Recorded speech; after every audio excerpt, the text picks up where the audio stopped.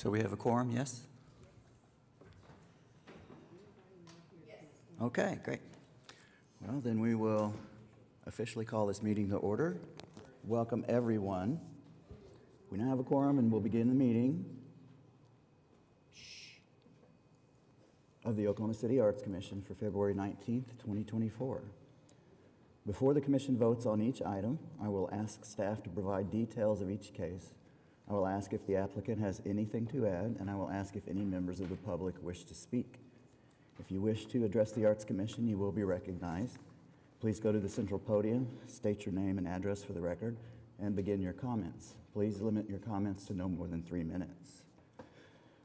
Our next item is to receive the meeting minutes from January 25th special meeting. Since we are receiving the minutes and not approving them, all commission members may make motions to receive and to vote, whether they attended that particular meeting or not. So I will ask for a motion in a second to receive the minutes.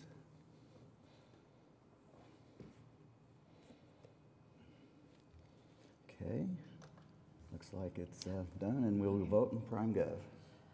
Mr. Chairman, it's not letting me in, so. Huh? I'm sorry, what? It's not letting me in. Yes.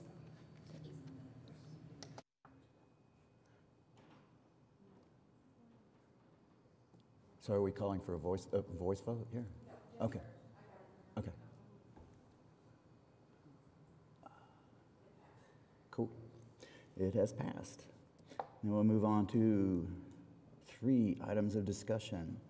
Item 3A, presentation of the 3 site-specific sculptures to be located at Oak by artists Brad Oldham and Christy Coltrane. And Randy will introduce the artists.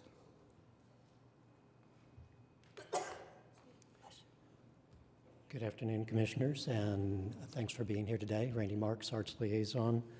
So today we are very happy to have Brad Oldham and Christy Coltrane, who are going to present the public art that will be gracing the new Oak development at Northwest Expressway and Pennsylvania Avenue. It's, to my knowledge, the largest single investment for public art on private property, privately owned property in Oklahoma City. I may be wrong about that, but I believe that's correct. We'll do some research to see if that is in fact correct. But anyway, I'm going to stand by that for right now. And with that, here are Christy and Brad to tell you about what they're going to propose. Let me bring the slide. Let's see, let me bring this up to date. Okay, we are not advancing this. Rob, you can. Okay, thank you. There we go. Okay, thank you very much. Good afternoon. I'm Christy Coltrane, 1200 Ross Avenue, Suite 180, Dallas, Texas, 75202. And I'm Brad Oldham at the same address, 1200 Ross Avenue, Suite 180, Dallas, Texas, 75202. Yeah, thank you. We're excited to be here today and tell you about the work that we're excited to be here today and share our work with you. I think we'll go. So this is site-specific sculpture that we were commissioned to create for Oak. We have 3 sculptures, and they were from the Veritas development and the Dobson family.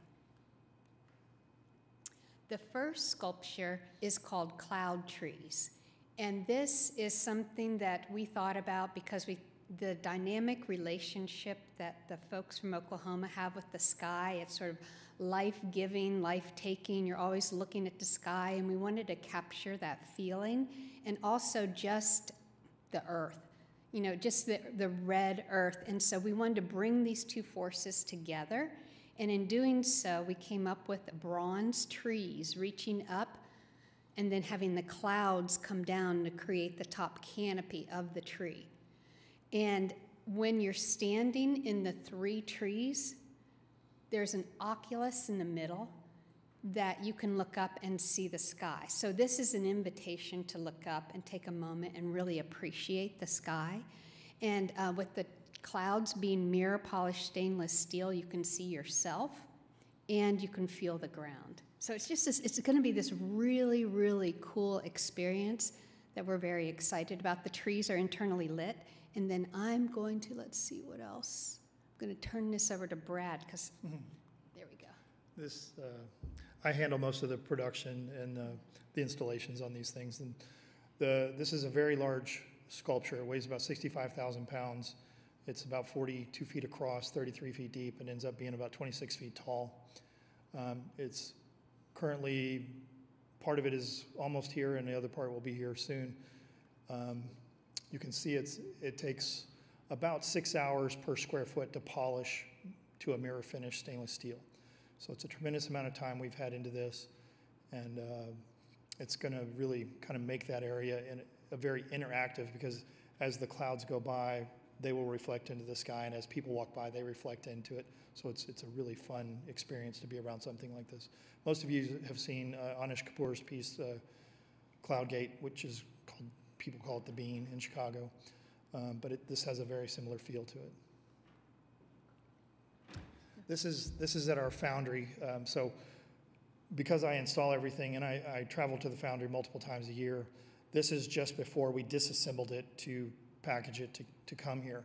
And you can see it's kind of in parts and pieces. The bronze is not finished, but it shows you what the power of the sky and the reflectivity of it.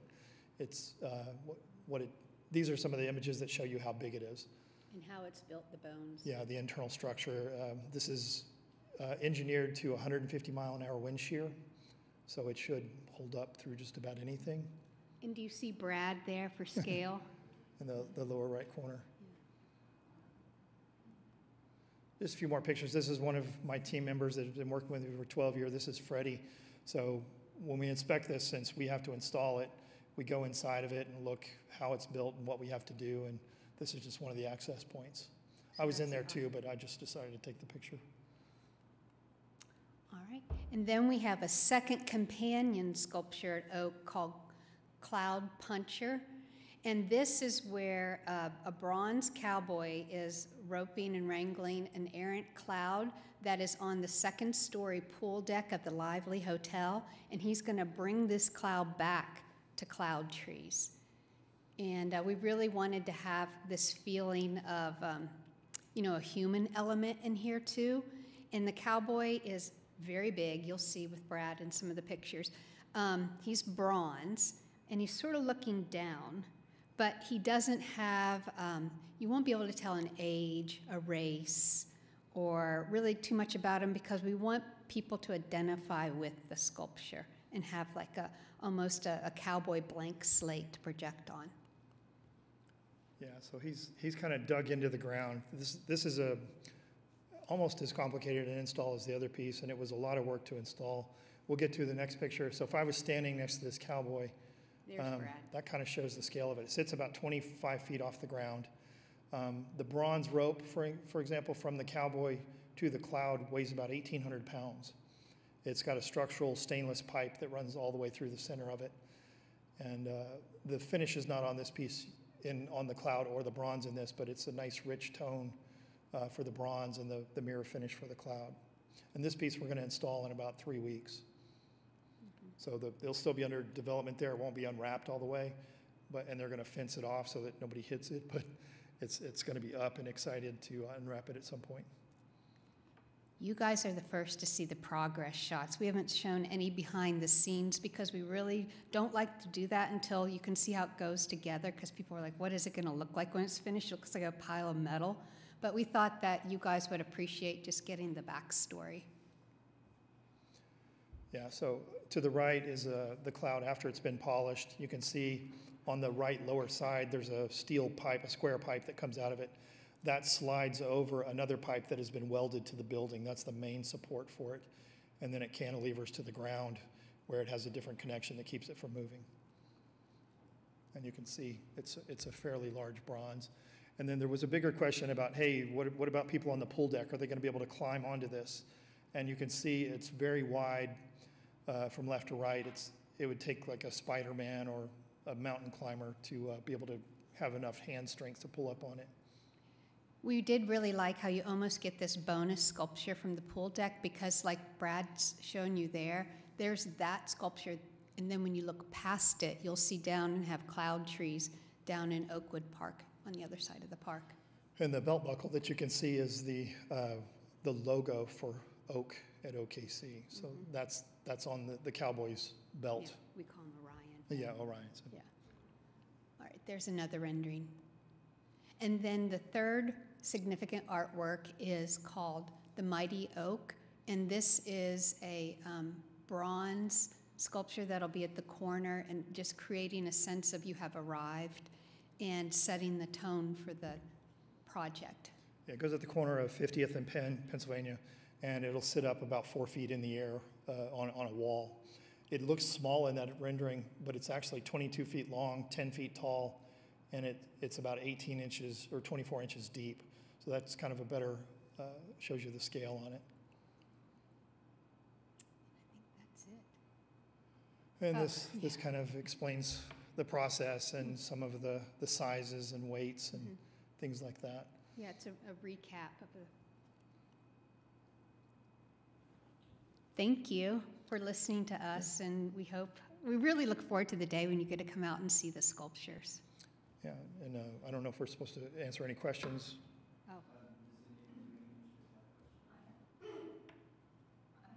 There we go. I have a question. Actually, I have several questions. First, I'd like to say, though, I think this is a really fun sculpture. I think people are going to like it. Thank you. My first question is with regards to the stainless steel elements, which, when they're nice and clean and shiny, will look wonderful. Is there anything, how much maintenance is it going to take to keep it in the kind of condition that will make it attractive to look at?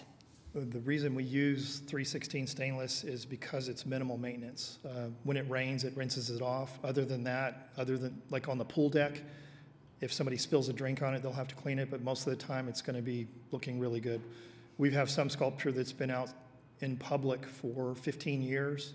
With people And sitting on it. yes, I mean, they're a little scratched, but from the street, they look great. And even up close, they still look good. They just show that they've been a little loved. And it is marine grade too, right? Yeah, it's marine grade stainless steel, so it's very durable. It doesn't rust, and when you use it in this format where it's polished, it holds up. And if it does scratch, say somebody scratched a name in it, we could come back and sand and polish that back out. Okay, my other question, with regards, and you sort of alluded to it with the cloud puncher sculpture, the rope that extends up to the cloud. For some reason, it reminds me of a piece, I think it's at the Nasher Sculpture Garden in Dallas, that it was called, I think, Go Into the Sun, and it is Walking to the a Sun. line with people going up and up a ramp, just that kind of upward trajectory. Is it wide enough for people to try to tightrope walk on? It's very round. It's about a 7-inch diameter. So I think if you were, say you had a tightrope expert, he could probably do it barefoot. With shoes, you're going to fall. And it's also a big enough diameter that you can't just grab it. It's very hard. I guess you could shimmy your way up it. But it also starts at the edge of his feet. It's 7 feet off the ground. And this is not a private park with nobody around. There's security. We had many of these discussions because we talked about whether to make the rope prickly so that it hurts your hands. That's still not going to stop a stupid person from trying something. So we decided to make it somewhat slick so that it didn't have anything to really hang on to. We felt like that was the best avenue to make it safe. Okay, and what variety of oak specifically was the model for the oak sculpture? Well, we call it the Mighty Live Oak, and it was rendered after a live oak, but we took a little bit of liberty as well. So obviously it's a large sculpture. It's not an exact replica of an oak leaf, but it looks most like a live oak. Okay, thank you very much. Sure. And then I did want to add, Commissioner Cooper, that when we create these sculptures, we do try to use the low maintenance materials and design, because like for us, it's a billboard of our work, and we want it to look really good too. Like, we are very vested in what you're seeing, that is a reflection of our work, and we want it to look nice forever. I mean, forever, long after we're long as it gone. can. Long after. Any other questions? But we appreciate the pride you have in your work. Oh, thank you. Okay, great, okay. When is the installation? It's going to be over the next 2 months. So the first one, Cloud Puncher, will install in about 3 weeks. And then Cloud Trees will come about 4 or 5 weeks after that. And then the Oak Leaf is the last part that we're waiting on. I think there's a restaurant right there on the corner that we're waiting on them to, yeah, Capitol Grill. We're waiting for them to get their outer walls finished before we try to plop that in. So I would say by the end of April or mid-May, we will be off-site, only needing to come back to unwrap it later in the late summer or early fall, whenever they decide to open it up. Oh, I have another question. Commissioner Cooper? Big surprise. Are you planning to have any kind of event as a form of dedication to your public art? As far as we know, Ryan has scheduled a sort of a dedication event for the entire facility that we will be a part of that. So we've already told That's in September. 50 people, so we're going to fill up half the hotel. But yeah, we're really proud of it. We'll bring as many people as we can from the Dallas area. I don't know, do you know the date in September? He said September 2nd, but I don't know if that's still the date. Thank you. Any more questions? Okay, you guys can sit. and Yeah, we'll- thank you for your we'll time have a today. vote. Thank you. So at this point, we'll call for a motion in a second to receive the report. Somebody? Anybody? Steve. I was wondering if we can have a resolution that would commend the Oak for their investment in the arts in Oklahoma City, because this is quite a large investment. That's a Can we Randy do that? question. So we would take the vote on the Right. receiving the report first, and then Rita, can that just be by voice vote on the resolution to commend the developers of the Oak? Yes. Okay. So you'll vote on receiving the report first, and then there will be a voice vote on Commissioner Nauser's recommendation. So we'll entertain Commissioner Nauser's recommendation after we finish the vote? Yes. Okay, great. So vote.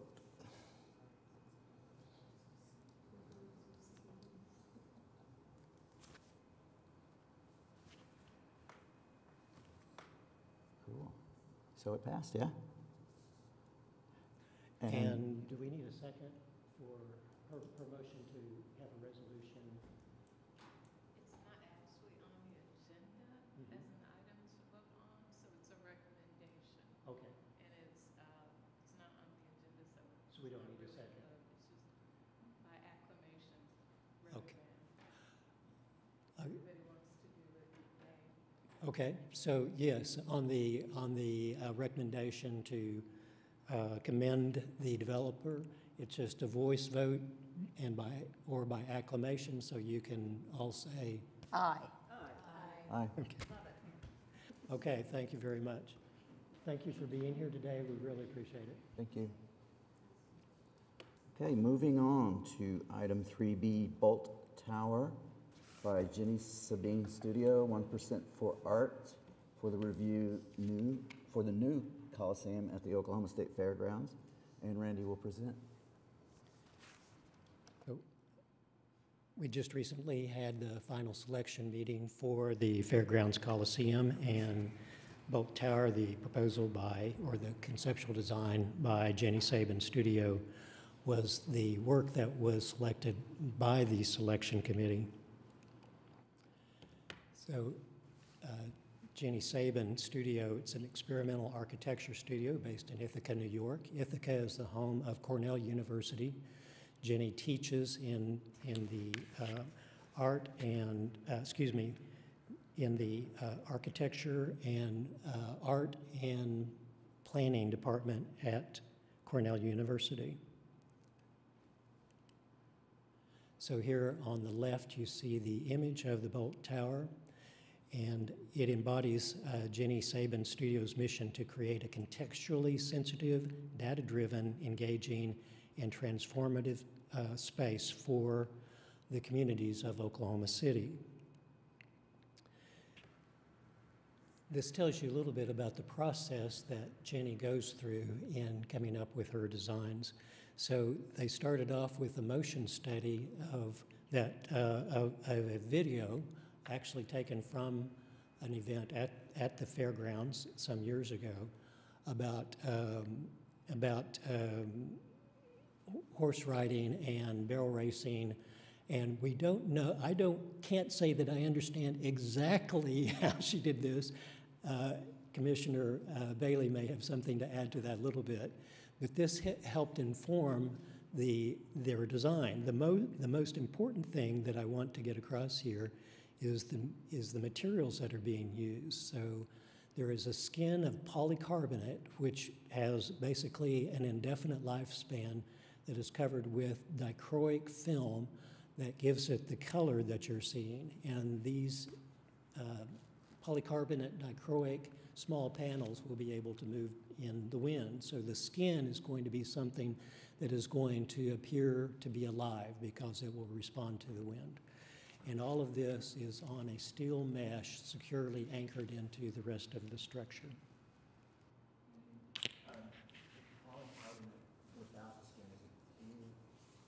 Excuse me. Polycarbonate clear?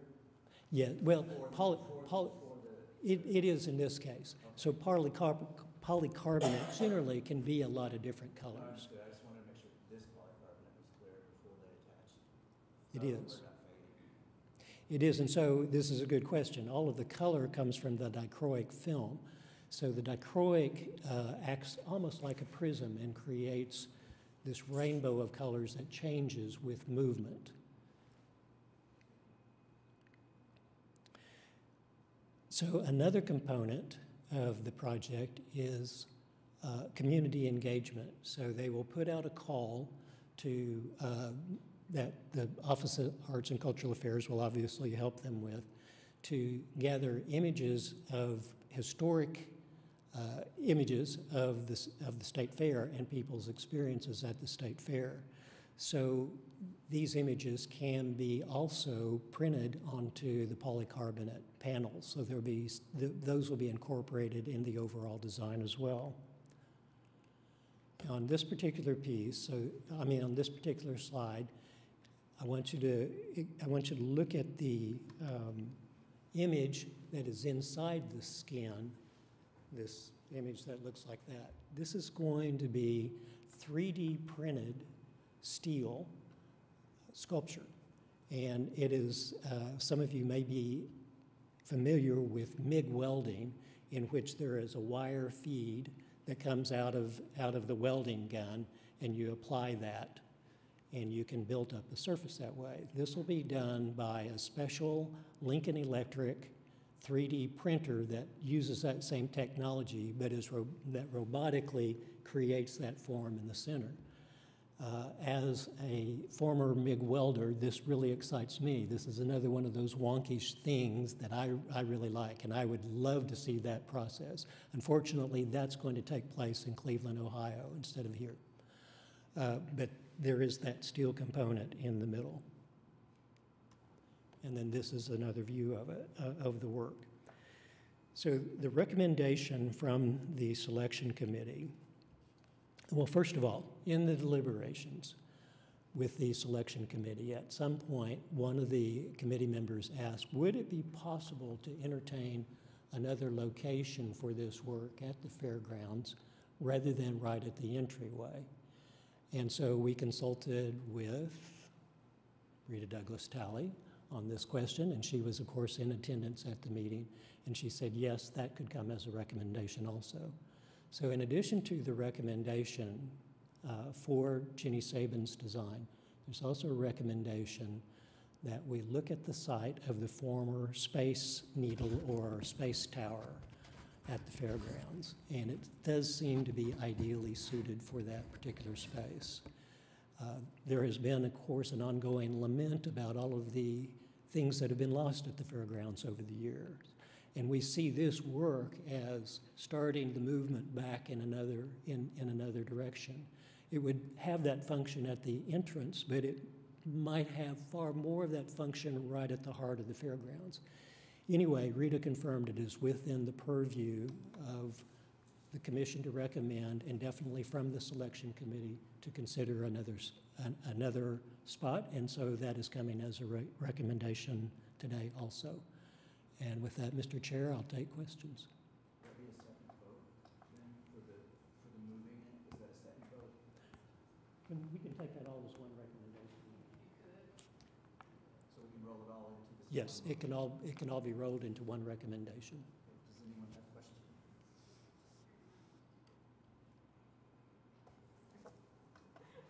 Is it better now? Does anyone else have recommendations or questions?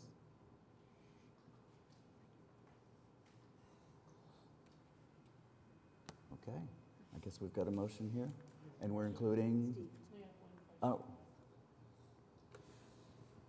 So in regard to the recommendation, I mean, typically these are located on the grounds of whatever project. Is that a concern that the Bennett Event Center might, do they have any concern that we would take basically their art and move it somewhere else in the fairgrounds? So this was settled a long time ago, and it actually came up in a previous, a discussion about a previous work, Cliff Garton's work that is in the Bennett Event Center.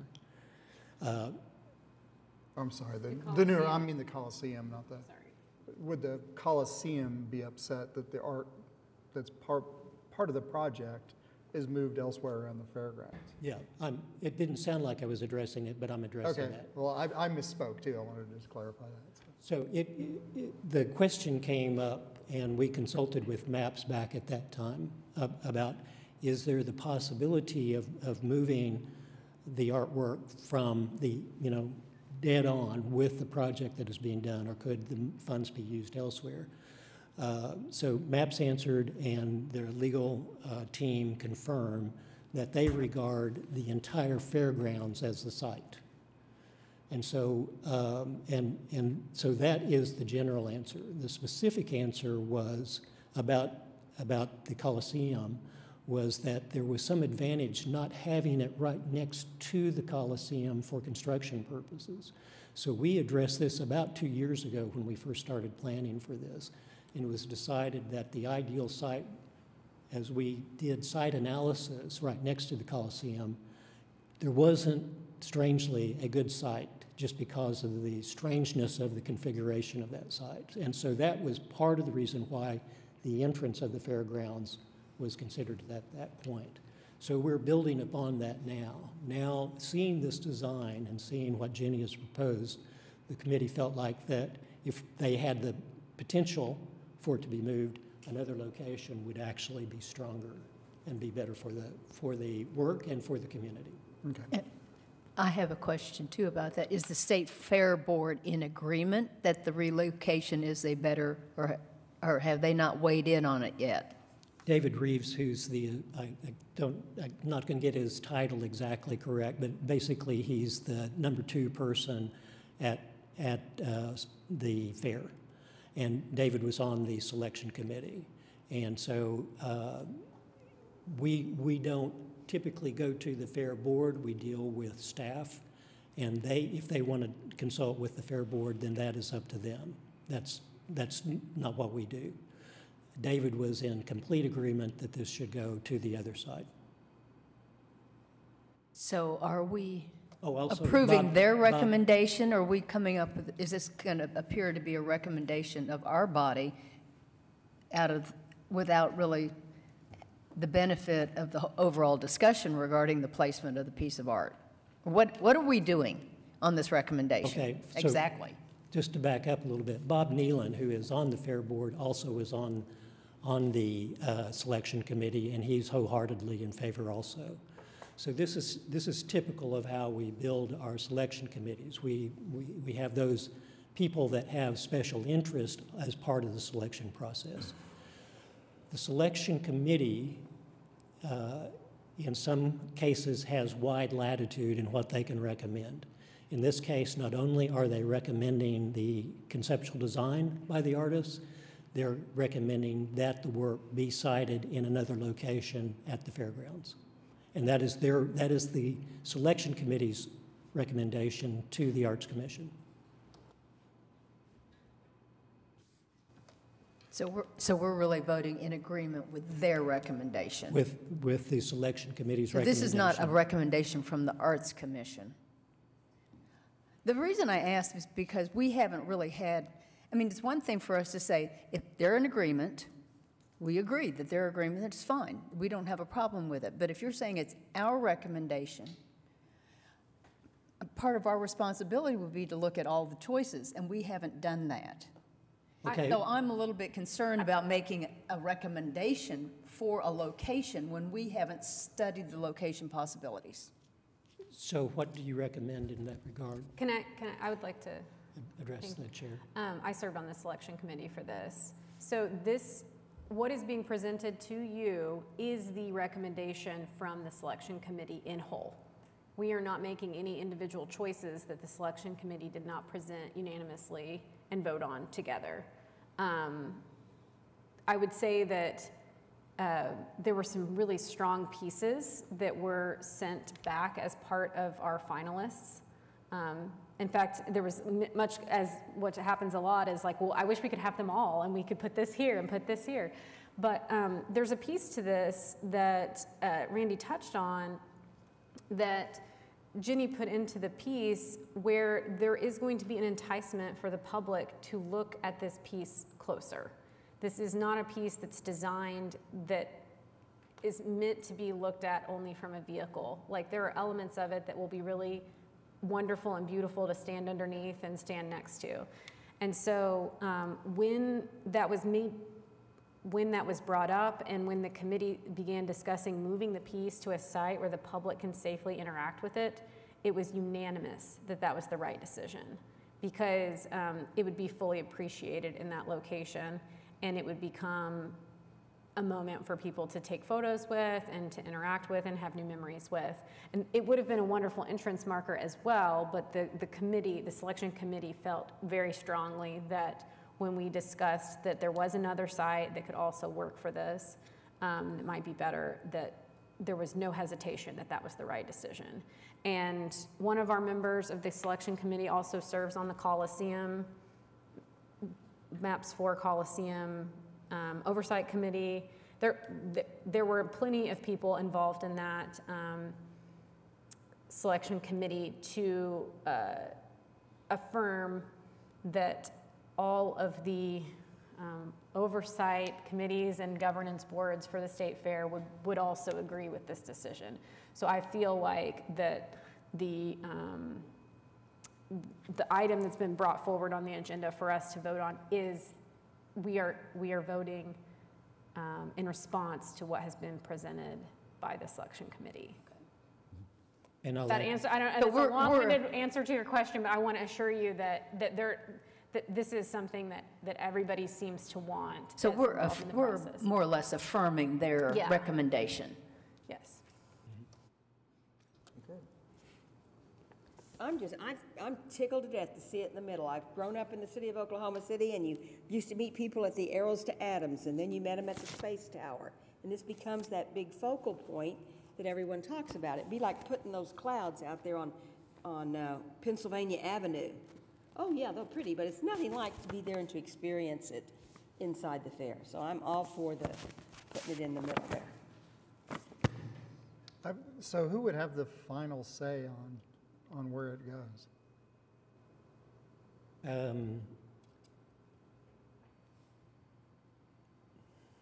I mean, I ask because, so there's the MAPS 4 subcommittee, which their representative was okay with it. State Fair Board representative okay with it, but would... City of Oklahoma City had a representative that served on the selection committee as well. So the answer is the city council. Okay. And so this recommendation would go It to just seems the weird city that the council. recommendation would come from our body when it could come from MAPS 4, or it could come from the State Fair Board. This is what you're charged, this is what the Arts Commission is charged with, Well, is to advise the the mayor and city council. We don't usually get into location selections in regard to 1% for the arts maps projects. Well, I think I'm viewing this as that we would not be thinking about this at all if the original RFP that was approved just had a different location on it. I mean, the location is, I think, a part of, you know, I'm just, historically, I guess my disconnect is historically, these maps related art projects go with the facility to enhance the facility and to enhance the art around the facility. And so this is a little bit of a left turn to say, here's the money came from this project, but we're going to put it over here. And I'm comforted that we had representation on the selection committee from the MAPS 4 subcommittee and the State Fair Board. I just wondered if it'd be nice to have those entities also make that recommendation. I feel like the selection committee made that recommendation with those representatives included in it, which I know is not exactly what you're saying, but that is why those particular representatives were appointed to and asked to serve on that, is because they did represent the organizations that they would be bringing that information back to. And I felt as a member of the selection committee that had been vetted with those organizations via the people that they had sent as representatives. Randy? But, I mean... Randy, did I hear you say that this entire State Fair property, all of it, is considered the site? It is by maps. Okay, by maps. So, yes, by maps. So, Commissioner Hill, let me say something that may give you some information that may put your mind at ease. So, even though this body hasn't deliberated about this exact question before, similar things have come up in conversation with us multiple times with David Todd and with the legal team. So, from MAP's point of view, the artwork is up to the Arts Department and the Arts Commission. David has stated this multiple times. Also, the funds, so there are funds that are left over in particular projects that can be moved to be used on other projects. We've asked this question so many times, and we get the same answer all the time. The legal team says, yes, on MAPS funds, that is acceptable. And David has reiterated multiple times, this is the business of the Arts Department and Arts and Cultural Affairs and the Arts Commission. So we're not going to go back and ask for permission for things. I would prefer not to go back and ask permission for things that are settled, because we've asked this question multiple times. But does that help you a little bit? I mean, does that help answer your question a little bit? It does help me. And it's important to remember that it's a recommendation only. So, but like I said, I think anytime that we have a situation where we're doing something fairly radically different from what we would do with these projects, that we should have some kind of discussion about it and a level of comfort that we're inclusive in this decision. Mm-hmm. So, and I largely feel that. So Commissioner Bailey's done a nice job. To go a little bit further, Jim Shepard, who's the MAPS project manager, has been kept fully apprised of everything. He reports directly to David Todd. He also makes reports to the boards. And David and everybody at MAPS that we work with know that we are willing to come at any time and talk to any of the boards anytime there's any question. We do that whenever we're requested to do so. So there's nothing has been surreptitious about this whatsoever. We consider this just normal procedure for what we do. It feels radical because this is the first time this particular question has come up to this body. Having said all of that, definitely anything like this in the future, we'll make sure that the commission is given more information.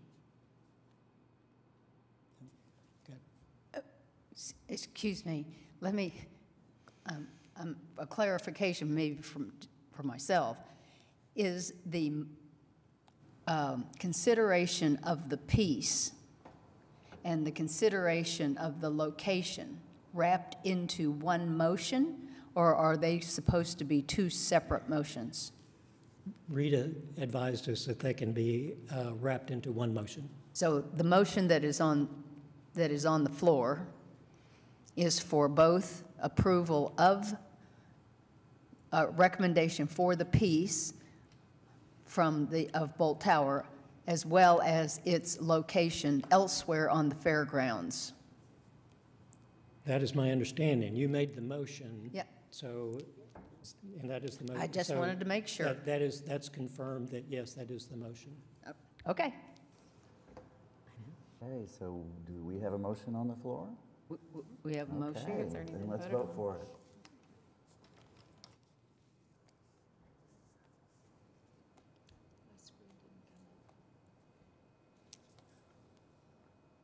Your computer's misbehaving. Yeah, it's misbehaving, but my screen didn't come up, so yes, approved. So pass, yay. I just want to make one comment about this. It was so fun to serve on the selection committee, and this was a very long process to get to this piece for various reasons. But everybody stayed intact on the selection committee, and I think it made for an even stronger kind of appreciation and understanding of the direction that this piece needed to go in the end. And so it was really exciting to see the level of work that was submitted to this, and the all the different members that served on the selection committee and their excitement and interest in picking the right piece for this. So it is viewed as a very impactful piece. I mean, it's a very large project, and this is going to be big. So. Well, I didn't talk about it, but it's envisioned to be a 75-foot tall work. Some things may change that to make it taller or a little bit smaller, but that it's envisioned to be 75 feet tall. So it's going to be very visible from May Avenue, from the highway, so on. Any more questions or discussion? And the framework of this piece is, the framework of the piece is what? Steel? It's, I mean, I know about the dichroic coating, but the framework. the infrastructure is steel, and then the skin of the dichroic on polycarbonate is on steel mesh. Okay. Now, this is a question this doesn't have anything to do with the quality of art, but are any of these art pieces going to end up being an attractor for lightning? I don't even know the answer to that question. Hopefully they'll Just clear curiosity. the fairgrounds before the people get struck by lightning, I would assume. That's what I'm thinking. 75 feet, steel picking. Yeah.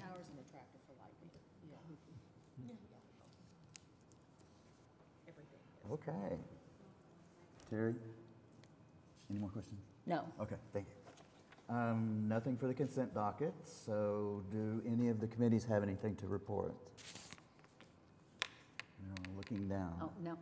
Okay. Not as comments from commissioners. I'm waiting for comments from commissioners. Okey doke. Arts and cultural affairs update, no update. Do you? Okay, great. I know that there was one thing that Randy wanted me to mention with this being Black History Month, but on Thursday, February 22nd, so this Thursday, 11:30 to 1, the Oklahoma Arts Council will be joined by the Oklahoma Legislative Black Caucus to dedicate 2 new works of art at the Oklahoma State Capitol, honoring Clara Luper and Hannah Atkins. So all of the arts commissioners are invited to attend that. It'll be 2 bronze busts of Clara Luper and Hannah Atkins by LaQuincy Reed. And they were made possible by Oklahoma Art in Public Places program. But hopefully some commissioners can be there to represent. Thank you very much. And we'll send out a reminder email about that as well. Okay. So that you'll have it right in front of you. What time? It is 11:30 to 1. At the state capitol? I mean, I have some other minor ones just about art things going on, but Broadway series, everybody needs to make their way to Wicked. Canterbury Voices will perform For All the Saints March 14th. The Philharmonic is joining with Canterbury to do Glorious Life on March 23rd.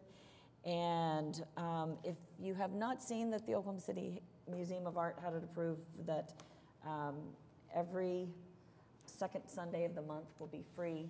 So we really want to push that out and encourage families to go, but also families, visitors, whatever. I know that I'm planning a wedding, so I've been trying to put together all the great things for our visitors to see, and it is filled with all arts events because there's so many great things coming up in coming months. And at the Oklahoma Museum of Art, we also have the preview of Georgia O'Keeffe on March 9th, so just around the corner. Okay, thank you very much.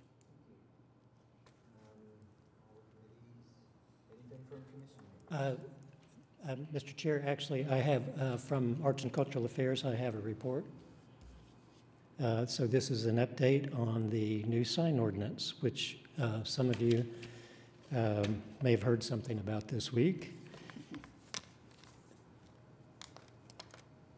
And so I'm going to do this based upon some Q&A that we've received back over social media and from some other sources. So anyone can just paint anything on any wall and call it art. Call it a mural, right? Well, no, not exactly. Artists and property owners have a lot of freedom, but it is not a free-for-all, and here are some details. Anything painted on an exterior wall or surface without the permission of the owner of that wall or surface is graffiti. Graffiti is covered in Oklahoma City's municipal code in Article 5, so on. The graffiti ordinance has not changed, okay? So you do something that is illegal, it's graffiti, code enforcement will be called, and it will be removed or painted over.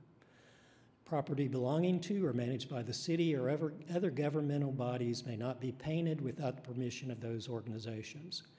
This includes bridges, bridge abutments, sidewalks, streets, retaining walls, dams, and very, very much more. Government property is not fair game for murals. Just as it was before, it is not fair game now. Any illustration or wording that is obscene or harmful to minors is prohibited and addressed in Article 8, et cetera, et cetera. This has not changed. You cannot paint even a so-called legal mural that you have agreed with the property owner that you're going to paint it. You can't do anything that is obscene. That is not changed under the current ordinance. Any mural painted in a design district or historic preservation district must receive a certificate of approval or a certificate of appropriateness through city planning. That process has to go through, or the mural is not legal in design districts only.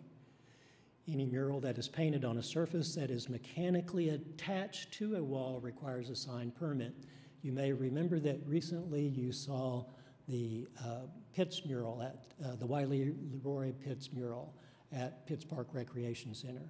That was painted on ACM, aluminum composite material that was mechanically attached to the wall because the wall was eligible to be as a historic site.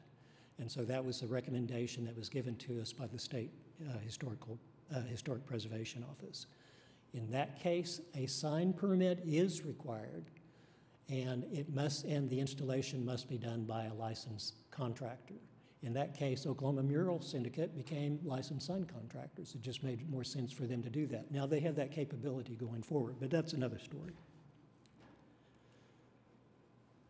And although painted murals are most common, everything that has just been said is also true about vinyl murals.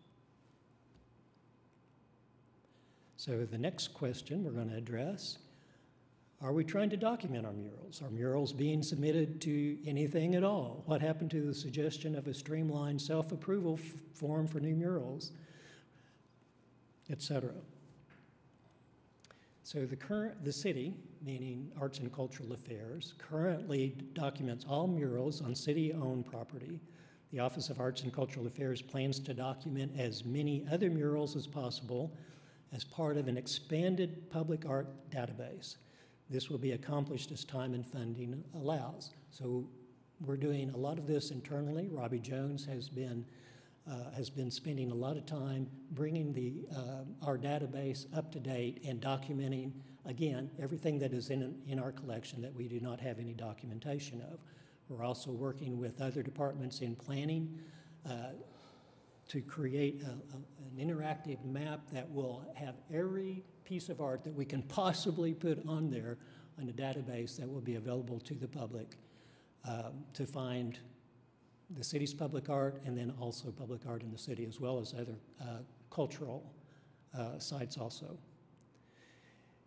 Except in the cases noted above, murals require no approval other than the approval of the property owner. In cases where some approval or permit is required, the procedure is simplified. For example, murals in design districts can be reviewed and approved by staff without waiting to go to a board or commission. So a lot of what we heard back from artists and property owners is, I would like to get moving on this project. It's now, you've got to get this permission from the Arts Commission, and then it's got to go to design review, and sometimes they don't have their meetings, and so on and so forth. Projects could be delayed for months. So now, our colleagues, our staff in current planning and urban design that administer the design districts can approve those administratively. In other words, they potentially can be done in 24 hours rather than in 6 weeks to 9 months. So this is a tremendous boon for the citizens of Oklahoma City, but it's still being reviewed. It's not that, again, it's not a free-for-all. Those are being reviewed.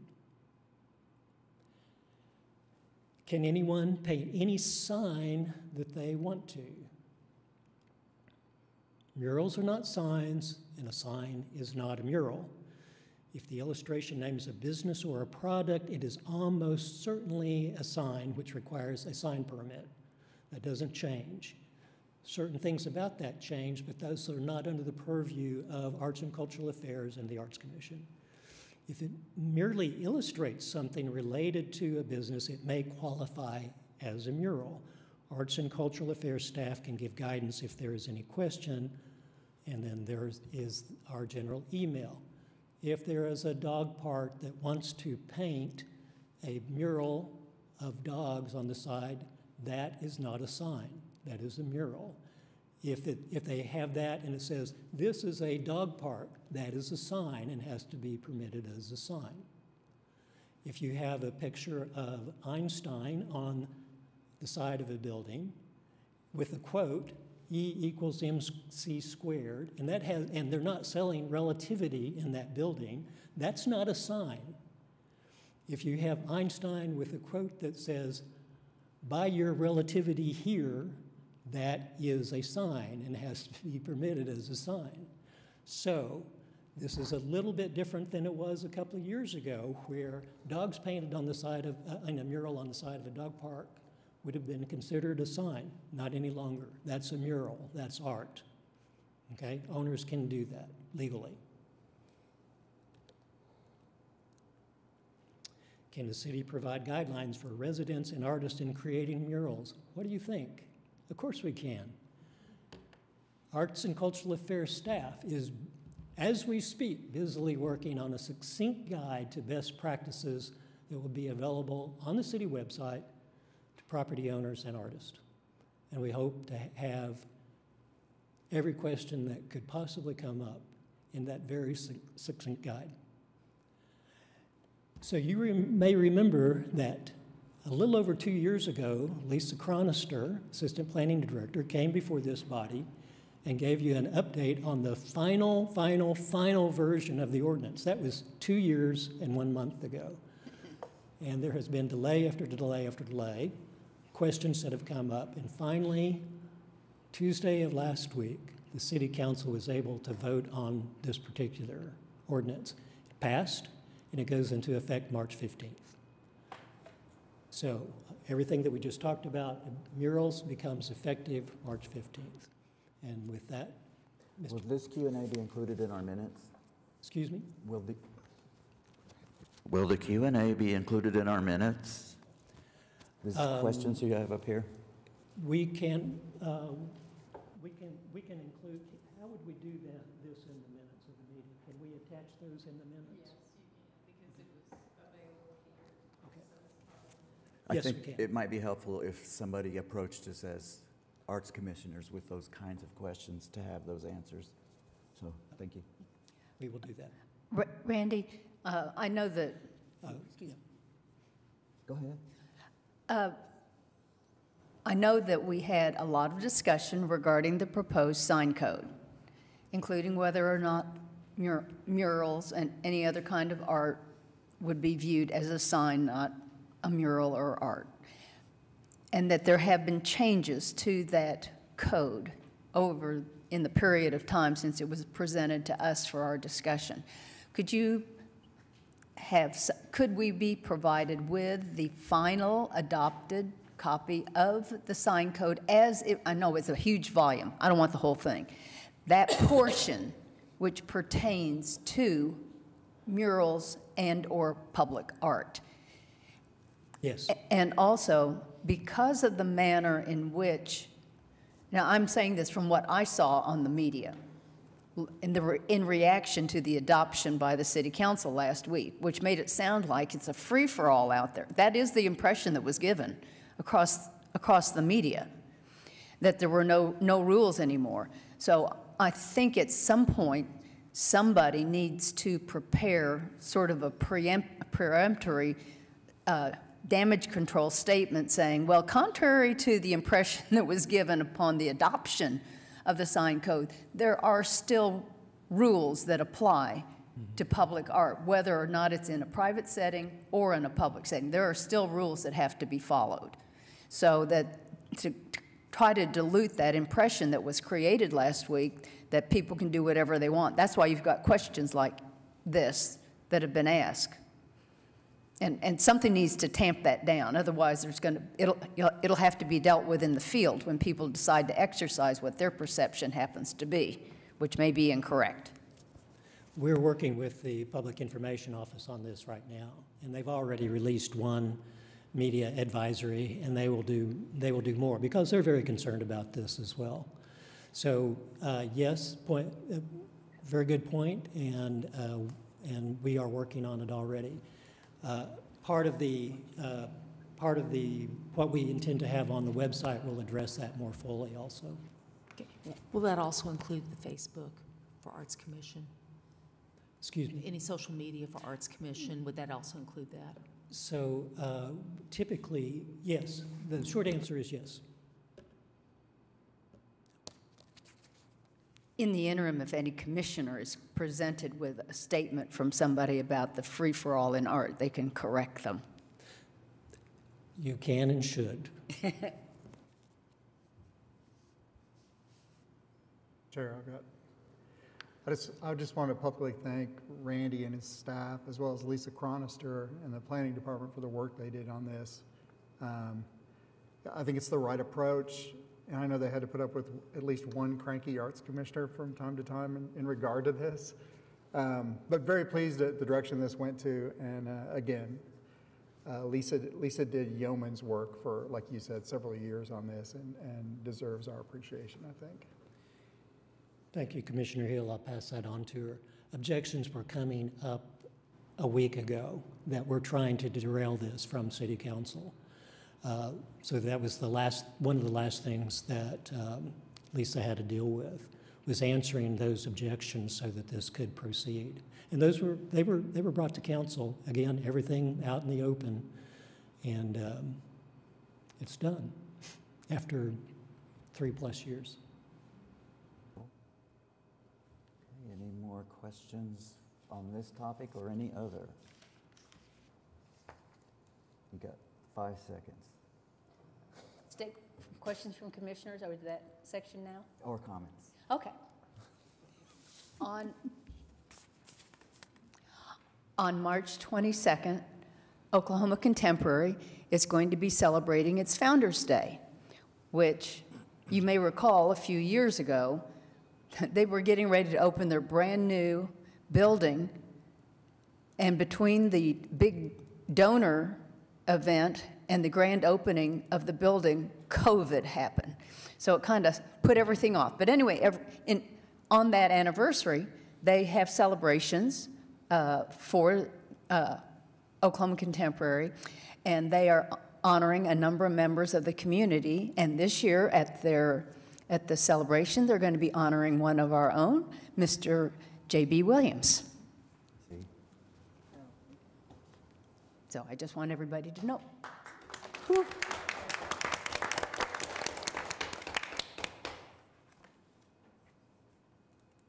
that it?